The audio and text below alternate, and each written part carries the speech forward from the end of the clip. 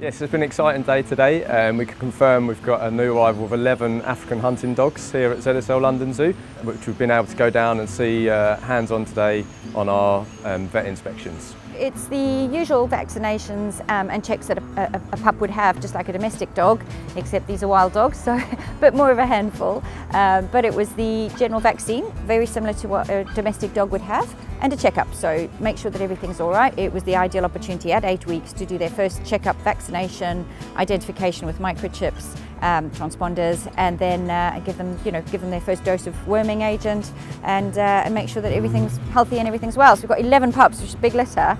She's been a great mum, and all of them look really good. Some really big, heavy boys, some slightly smaller girls. We've got 6 males and 5 females, so a nice ratio as well. So from what we've seen, it's been all positive. We've been very, very happy with the dogs. The adult males and the female have taken to their roles beautifully. The dogs have all got used to them. They've been working as a great unit, as they would do out in the wild, to ensure that they're protected and they're getting fed. We've seen them going all the way down the length of the enclosure, so it's very encouraging to see that the dogs aren't afraid of their surroundings and they feel comfortable here.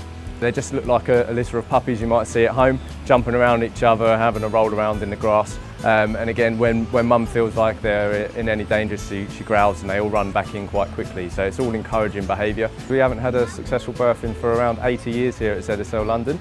So to then have 11 is just great really, and it's going to be perfect for the public to see and hopefully expand on sharing them some knowledge and the problems that the African wild dogs have out in the wild. In the wild they are an endangered species with as many as only 5,000 left. So it's really important that we've had these here at ZSL London Zoo, as we are involved in a range-wide conservation programme, specifically in Kenya, where we're trying to help the locals and the dogs share the land together.